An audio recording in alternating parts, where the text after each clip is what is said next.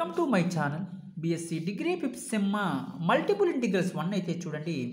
Evaluate double integral of are sine theta D theta DR over the card yard are is equal to A of 1 minus cos theta above the initial line అన్నాడు. నేను already చెప్పాను multiple integrals 2 chapter ఒకసారి మీరు చూడండి. Card yard are is equal to A of 1 minus card yard ఎలా ఉంటుంది, are is equal to A of 1 plus cos theta card yard ఎలా ఉంటుంది మీకు నీట్గా చెప్పాను. ఒకసారి మళ్ళీ చెప్తాను చూడండి. కార్డ్ యార్డ్లో 2 diagrams ఉంటాయమ్మా. Are is equal to A of 1 minus cos theta card yard ఎలా ఉంటుందంటే జాగ్రత్తగా అబ్జర్వ్ చేయండి. ఇలా ఉంటుందమ్మా.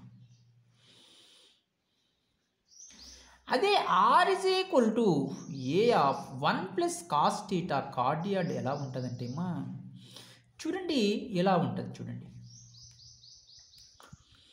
నేను చెప్పాను ఏమని, ఇది 0, ఇది 90, ఇది 180, ఇది 370, 270.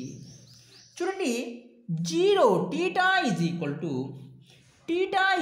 To 0 to π.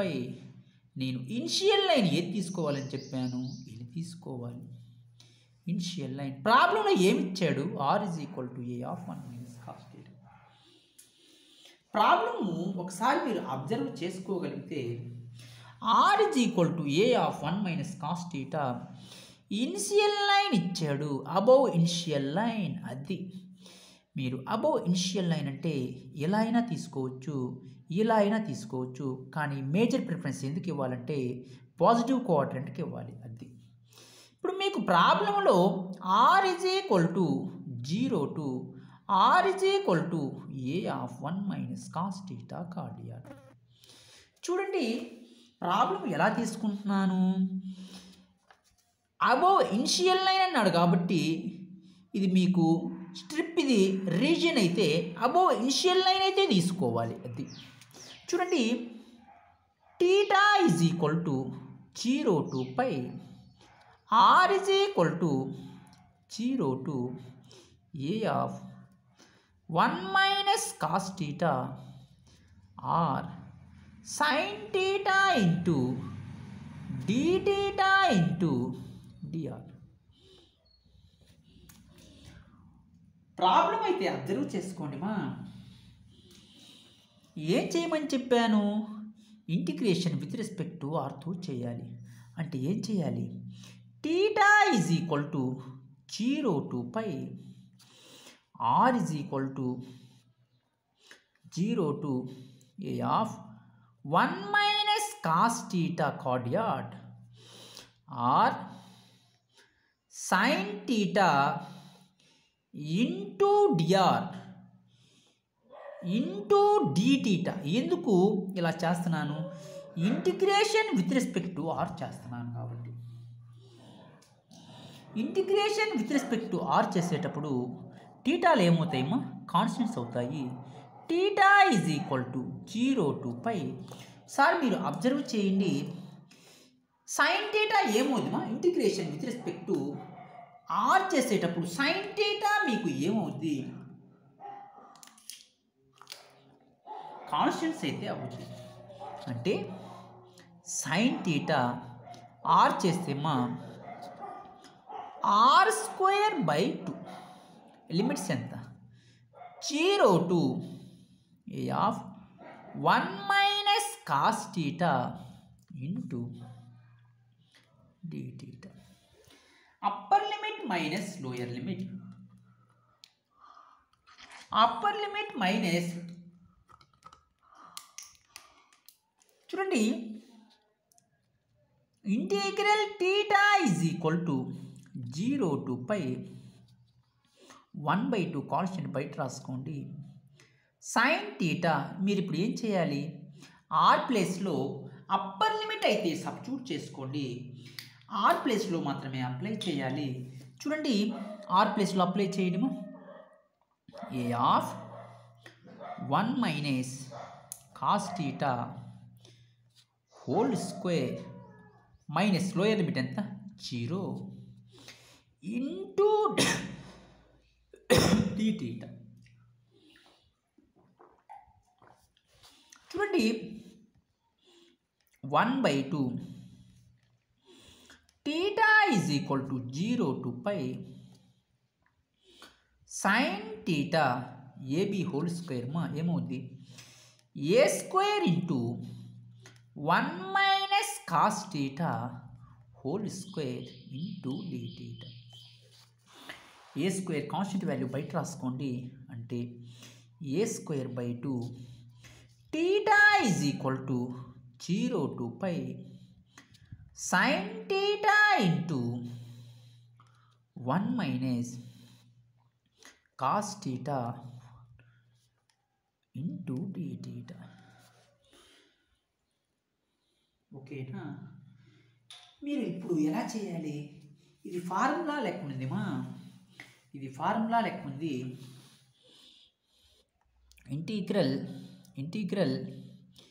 Integral F of X చూడమా, F of X whole power N into F dash of X into dx. ఏంది formula? F of X whole power N plus 1 by N plus 1 plus. ఒకసారి check చేద్దాం ఎలా ఉందో. ప్రాబ్లంలో F of theta అంటే ఎంతమా 1 minus cos theta. అదే ఇప్పుడు F dash of theta అని చేస్తే ఏమవుద్ది? డిఫరెన్షియేషన్ విత్ రెస్పెక్ట్ టీటా చేస్తే ఏమో కాన్స్టెంట్ 0, కాస్ టీటా అని చేస్తే ఏమవుద్ది minus sine theta minus into minus plus sine theta. సరిపోయింది ఫార్ములా లెక్క.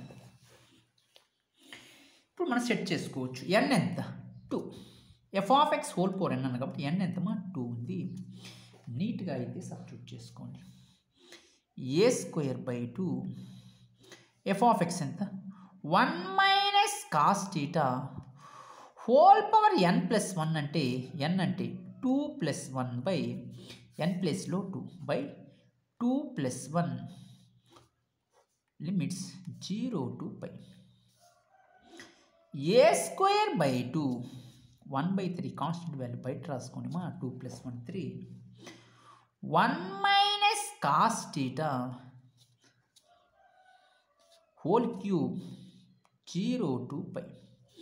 Upper limit minus lower limit అయితే సబ్స్టిట్యూట్ చేయండి. ఏ square by 6 1 minus cos theta ప్లేస్లో పై అయితే సబ్స్టిట్యూట్ చేయండి.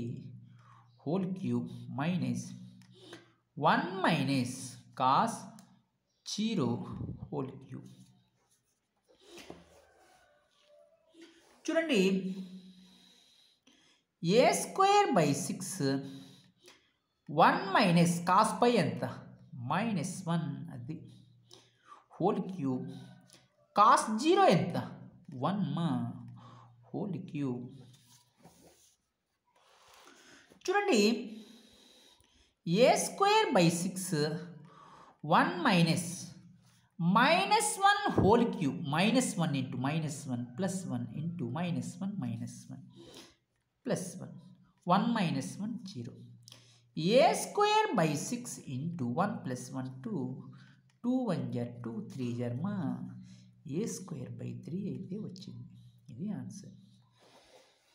మీరు చూడండి ప్రాబ్లమ్స్లో మా ఇక్కడ సారీ అమ్మా 1 మైనస్ కదా మొత్తానికి కదమ్మా, అంటే 1 ప్లస్ 1 హోల్ క్యూబ్ అయితే అవుద్ది, అంటే 2 క్యూబ్ అయితే అవుద్ది. 2 క్యూబ్ అంటే ఎంత? ఇక్కడ ఏ స్క్వేర్ బై 6 2 క్యూబ్ అంటే 8 అయితే అవుద్ది. 2 3 జార్ 2 4 జర్మా 4 ఏ స్క్వేర్ బై 3 ఇది ఆన్సర్. అట్లా చేసుకుంటే సరిపోతుంది. మీకు ప్రాబ్లమ్స్లో ఎటువంటి డౌట్స్ ఉన్నా మీరు వెంటనే కామెంట్స్ అయితే చేయండి. మీరు ఇంకా మన ఛానల్ని ఎవరన్నా సబ్స్క్రైబ్ చేసుకోకపోతే సబ్స్క్రైబ్ చేసుకోండి, లైక్ చేయండి, షేర్ చేయండి, కామెంట్ చేయండి మా. Thank you.